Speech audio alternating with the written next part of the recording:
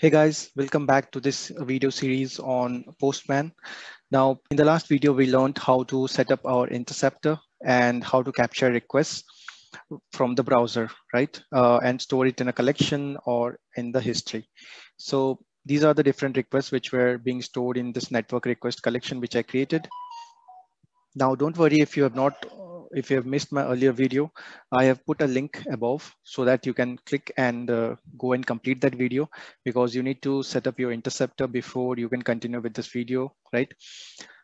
Now, in this video, we are going to talk about how you can capture and sync cookies between Postman and your Chrome browser using the interceptor, right? Now, the conventional way of adding cookies is if you go to any particular request like this, right? And click on the cookies link. There you can add your own domain, right? Like github.com. And then if you are aware of what cookies are going to be used, you can add them like this, right? So you can add any number of cookies here.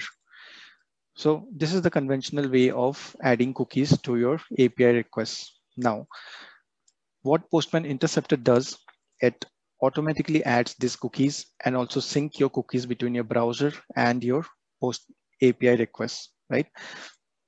So you can go to the Postman Interceptor. You can switch to the cookies tab.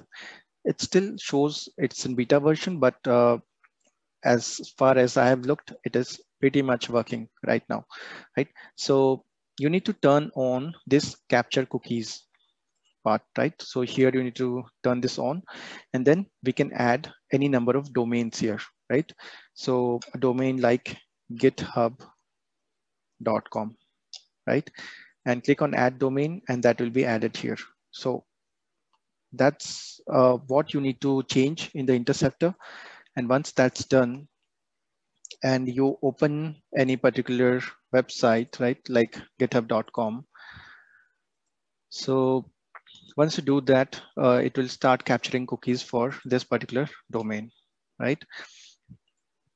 So if you want to verify that, you can again go back to the cookies, and you will see these 10 cookies were already added, right? And there is a logged in cookie as well.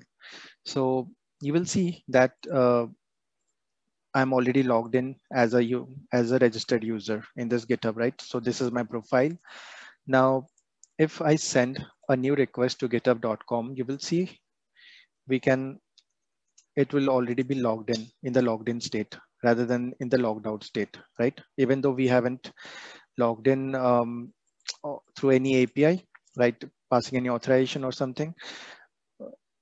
Once we send this request, right, it will be successful. And if you go to the preview tab, you will see it's the exact same page which you are seeing on your browser, right? So it is syncing the cookies between your browser and your requests.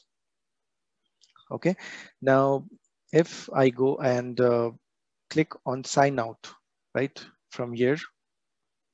So I've signed out from my user from GitHub.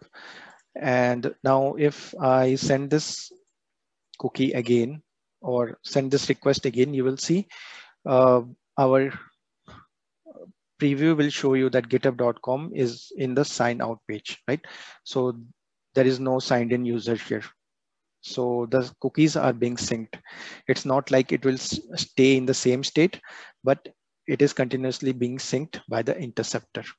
Now it's pretty useful when you have some API which requires you to store cookies in your browser or your API requests, right?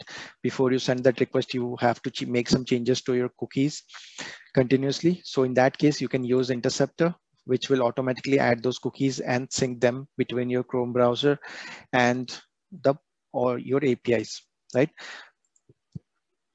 So that's pretty much it for this video. I just wanted to show you how you can use the Postman Interceptor to capture cookies into your Postman requests, right? So hope you like this video. Keep watching and see you in the next video. Thanks.